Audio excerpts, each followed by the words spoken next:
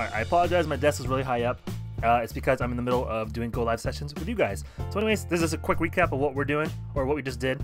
Basically what we did for first grade is that we read this book called I Ain't Going to Paint No More. It was a very interesting book. I didn't like how it was like worded, but it was still a cool book.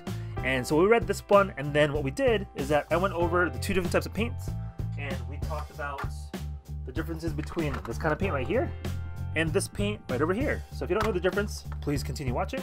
And then what we talked about is how they mix together in this little example right here. I'm not sure if you guys can see. Ooh, there we go. Anyways, that's what we did in the video. So keep watching and you'll see what we did. All right, thanks so much, and I'll see you guys in the next one.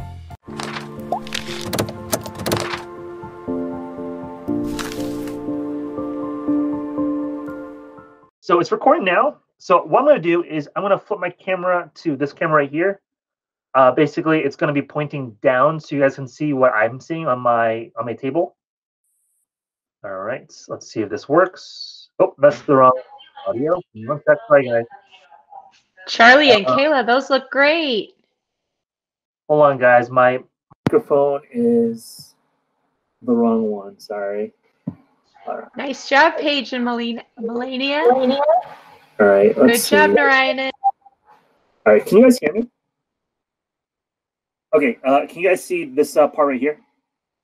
All right. Awesome. Okay. So this is the book that I want to go over today. It's called I Ain't Gonna Paint No More. And it's an interesting book. Last class was the first time I ever read it. And it has some grammatical issues, but I don't know. We'll see. So anyways, I'm going to read this book to you guys. I'm going to talk about what we're doing today. All right. So here I go. I ain't gonna paint no more. One day, my mama caught me painting pictures on the floor, in the ceiling, and the walls, and the curtains, and the door, and I heard my mama holler like I never did before. Yeah, I ain't gonna paint no more. I ain't gonna paint no more, no more. I ain't gonna paint no more. It looks like her mom, or his mom, is hiding the paint. But he's right there. That's what I say, but there ain't no way that I ain't gonna paint no more. It looks like he found the paint. Let's see what he's about to do. So I take some red and I paint my head. Now I ain't gonna paint no more. Oh, what the heck? I'm gonna paint my neck. Now I ain't gonna paint no more. Still, I just can't rest till I paint my chest. Now I ain't gonna paint no more. Guess there ain't no harm if I paint my arm. Now I ain't gonna paint no more. I ain't gonna paint no more, no more. But I just can't stand not to paint my hand. Now I ain't gonna paint no more.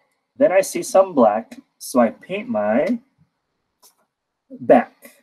Now I ain't gonna paint no more. Like an Easter egg, I'm gonna paint my leg. Now I ain't gonna paint no more. Still, I ain't complete till I paint my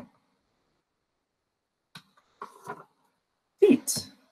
Now I ain't gonna paint no more. This kid's really messy. I ain't gonna paint no more, no more. I ain't gonna paint no more. But I'm such a nut. I'm gonna paint my, and the mom comes in and says, "What?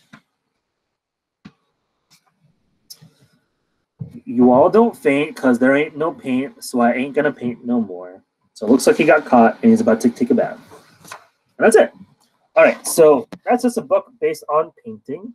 And what I'm gonna do is show you a couple of different types of paints, and I'm gonna get some volunteers to try to help me guess or tell the class what kind of paints they are. So I'm gonna switch my camera over to me, and then what I'm gonna do is I'm gonna show you the two different types of paints I have here.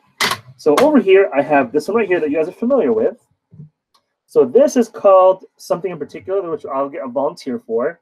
And this is the same as this. These are just refills. So whenever this runs out, I will refill it with new paint. So I just gotta drop them into these little pods over here. And then I have this paint over here, and it's in a different container, and it looks a tad bit different.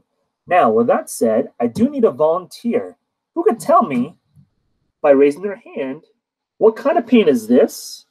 Or what kind of paint is this? You can either tell me both, or you can tell me what one of them are. Okay, it is paint, and they are colors, but I'm looking for a specific name.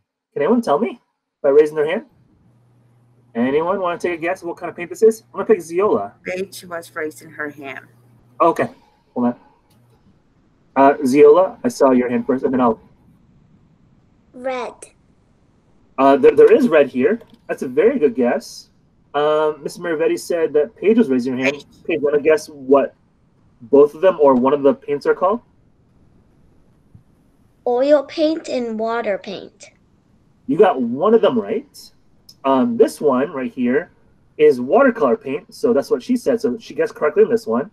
But this one's a little bit different. This one's more safe for kids, and it's very specific of how it works. So this one, I'll give you a hint.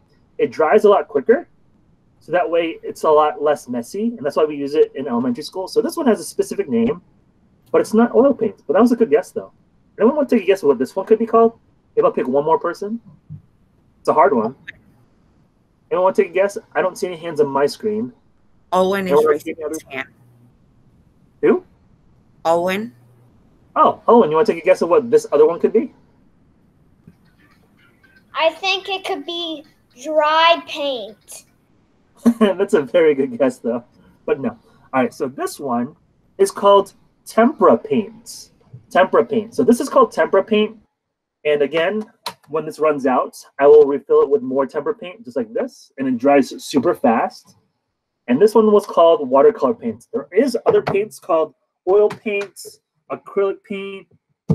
There's even spray paints, but we're not going to be using those at the moment. And I don't have examples of acrylic and oil paint at the moment. It's all back in the classroom at school. So with that said, I do have a piece of paper. You guys don't need to have anything. All you got to do is watch. So here's my watercolor. And here is my tempera paint. And if it's out of focus, it'll focus momentarily. So what I'm going to do is give you guys a couple examples of how each work. So I have my water right here. And again, you don't need anything. All you got to do is watch. So I'm going to spin this around.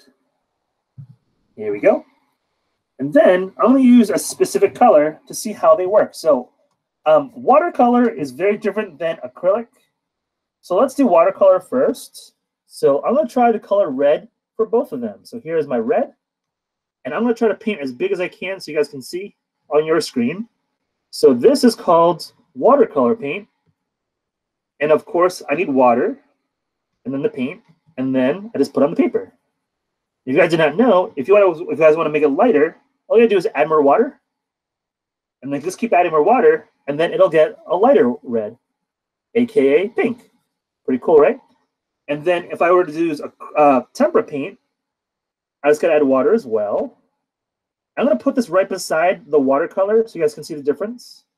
So this one is tempera paint. It's way darker, as you guys can see. It has a darker feel to it, and it dries way quicker. So this is the normal paint that we use at school. When we're in the classroom, especially last year, we used tempera paint, just so it's a little bit safer and it has less harmful chemicals. And again, if I add more water, it's lighter. Pretty cool, huh? So with that said, I did make a video based on Mondrian, a famous artist, and I talked about how to mix colors and what they make. So what I'm going to do is I'm going to quiz you guys. So if I have yellow, so I'm going to add yellow to this brush. If I add yellow to this red over here, can anyone tell me by raising their hand and without calling out, what would happen if I add yellow to this red? What color is going to get made? What color is going to get made? I'm going to pick Paige.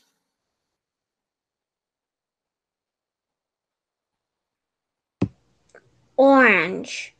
All right, let's see if she's right. I'm going to start on the outside first so you guys can see it is yellow.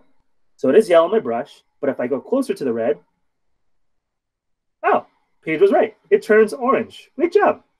Let's see if the same thing happens for red. Now, remember what I said for tempera paint? Tempera paint does dry faster, so something different could happen. Let's take a look. So here I have the yellow. And I'm going to put it right beside this one. So this is tempera paint as well. So on my brush, there is yellow. There is yellow on my brush. And then what I'm going to do is I'm going to get closer to the red and see what happens. Here we go. All right. It looks like it is changing orange, but it's kind of going over it because the red is already dry. So it doesn't mix as well as watercolor, but it's still making the orange color. Good job. All right. I still have more time with you guys. So what I'm going to do is I'm going to quiz you even more. Let's see what happens if I just do yellow over here. All right. Let me add more yellow here real quick. Give me 1 sec. All right. This is tempera paint over here. All right. Who could tell me by raising their hand what would happen if I added blue to my yellow? What color will get made? Anyone know? Let's see if I can get some new friends here. Anyone have their hands raised? Mackenzie, you want to try a guess? What happens if I add blue to the yellow?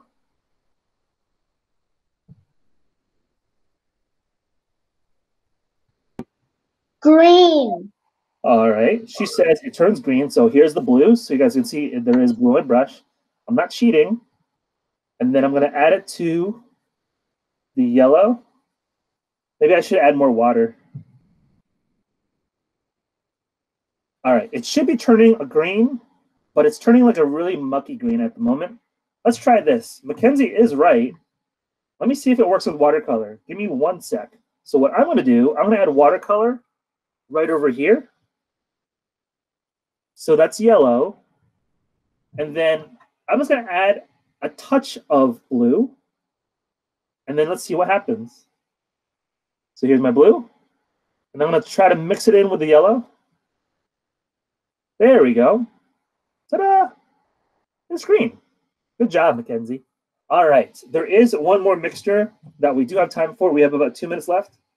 All right. What happens if I mix? Here, I'll do watercolor because watercolor does mix better. So you guys understand that sometimes tempera does not work the best when mixing colors. All right. So what I'm going to do is I'm going to add red over here. All right. What happens if I add red to blue? Anyone know? It's our last mixture. Oliver raised his hand really fast. Oliver, would you like to take a guess? What happens if I mix red and blue together?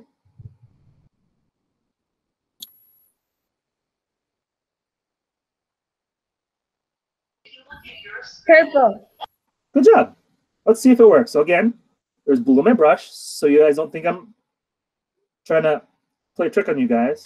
So there's blue. I'm going to go closer to the red and see what happens. Good job. I'm getting a dark purple. There. So that's the lesson for today. We just went over a color book, which was kind of interesting. And then what we did was we just tried to figure out how to